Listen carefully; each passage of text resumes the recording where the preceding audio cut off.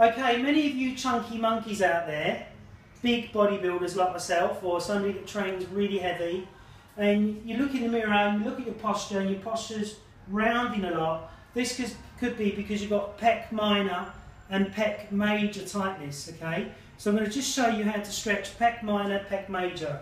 Okay, so pec minor would be the arm bent on the Swiss ball, turn the head the opposite way and rotate in a little circle, feeling the tight spots, holding it there in that position.